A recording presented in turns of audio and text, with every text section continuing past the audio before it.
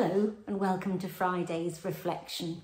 I hope your week's been a good one as the days get shorter and the first frosts approach. This week I've pondered much on my time in Norfolk, and on one particular day we spent time at the front and on the pier, and we visited the RNLI museum, and it was really moving. It told a wonderful story. There was a gallery and a ground floor, and as you went round you learned of all the people who'd served, all the lives that had been saved, and as you went up and on the gallery you could look down into the actual lifeboat, and you saw how small it was in comparison to the huge sea. And one thing that struck me that I didn't know, and of course it would have been, but I'd never really thought about it, but during the war, the average age of lifeboat crews was much older than peacetime, because of course so many people were called up. And there were people in their 70s going out to save people, to rescue them. And there was one man, Henry Blogg, whose story really touched my heart, and he'd been awarded several medals, and he was a very quiet man, unassuming, who didn't really push himself or stand in the limelight, but he rescued so many people, and he rescued a dog that he kept with him. There was a lovely photo of him with that dog, and the thing that really struck me was that he couldn't swim. This man who had a real calling to save lives couldn't swim, and yet he went out into the treacherous waters on this little boat and rescued many people.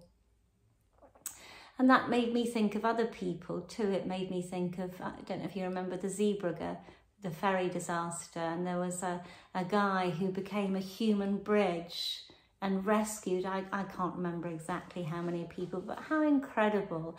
I think of the incident in Liverpool where the taxi driver thought about what might happen and locked himself in to try and protect people. How incredible is that? It made me think how we're made in God's image, and there are times when our own lives aren't as important as saving others, and I think that's really deeply moving. And there's a scripture I'd like to share with you, and then I'll just explain a bit about why. And it's from the Gospel of John, and it's chapter 10, verses 11 to 18. I am the good shepherd. The good shepherd lays down his life for the sheep. The hired hand, who's not the shepherd and doesn't own the sheep, sees the wolf coming and leaves the sheep and runs away, and the wolf snatches them and scatters them. The hired hand runs away because a hired hand doesn't care for the sheep. I am the good shepherd. I know my own, and my own know me, just as the Father knows me, and I know the Father. And I lay down my life for the sheep. I have other sheep that do not belong to this fold. I must bring them also, and they will listen to my voice. So there'll be one flock, one shepherd. For this reason the Father loves me, because I lay down my life in order to take it up again. No one takes it from me, but I lay it down of my own accord. I have power to lay it down, and I have power to take it up again. I have received this command from my Father. And I love that scripture because it reminds me that no one took Jesus' life from him. He willingly gave up his life for us. And I find that really moving. And the other bit that I loved, and I've read the scripture many times, but it's so interesting, isn't it? How each time you read it, something different is highlighted. And it's the bit where it says, I am the good shepherd. I know my own, and my own know me, just as the Father knows me, and I know the Father. And from that, I'd never thought about what Jesus might be saying. I got the bit, I know my own and my own know me, but it was the comparison, just as the Father knows me and I know the Father, and how well the Father and Son knew each other. And we are privileged to have that same relationship. And I thought to myself, I'll never be a lifeboat in a lifeboat crew. I've never gone out and saved anybody or done any of those incredible things.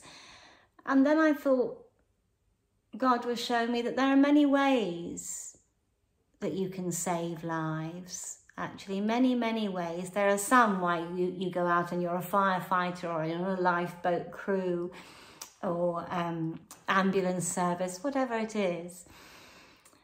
But there are small ways that you can save lives, aren't there? There are things you can do. You can give.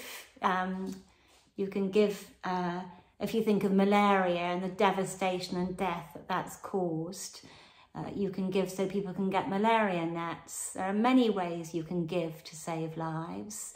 I guess giving to medical research ends up as saving lives. But also on my heart, it's not just about saving lives now, in our time.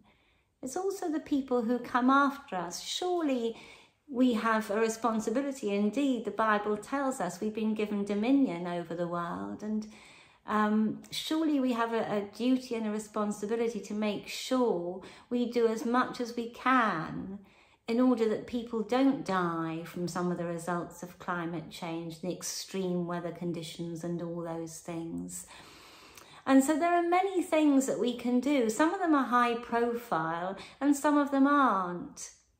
And one of the things I love the most about knowing Jesus is that he works in the ordinary and the mundane and the nitty-gritty. Yes, of course, from time to time there are incredible things that happen, supernatural things that happen and miracles and all of those kind of things.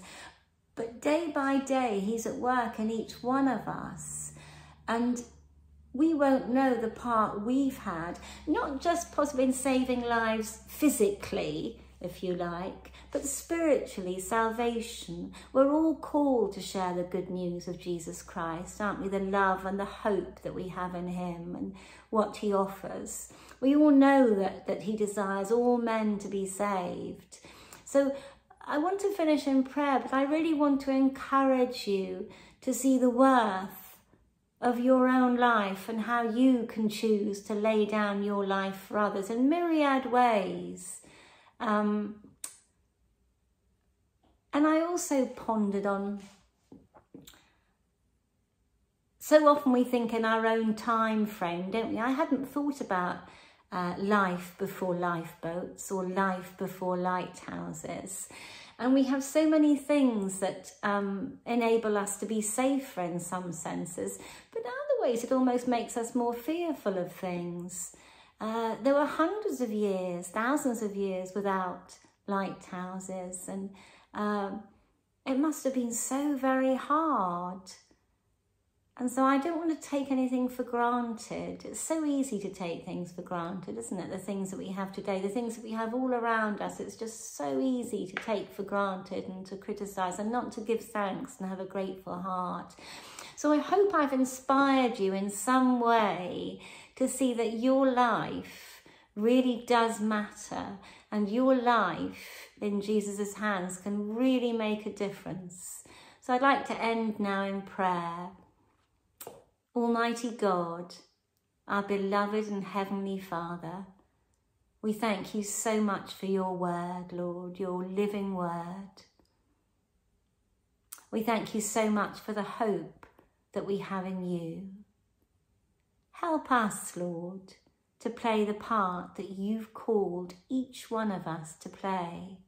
to know when you're calling us to lay down our lives, to know when you're calling us to take them up again. Keep us close to you and close together. And bless us that we might shine brightly to those who are lost. And somehow steer them closer to you. Amen. Hope you have a great weekend, whatever you're doing. I'm going to a firework display, which friends have every year, and it's a wonderful event. It's one of the markers of my year, just to reflect on what God's done through the year, on what he might have said to me, where he might be leading me. So I'm really looking forward to that, and I'll be taking my grandson with me too, so that's extra special. So I hope you have a really great weekend, full of joy, full of peace, and maybe even opportunities to save. See you next week.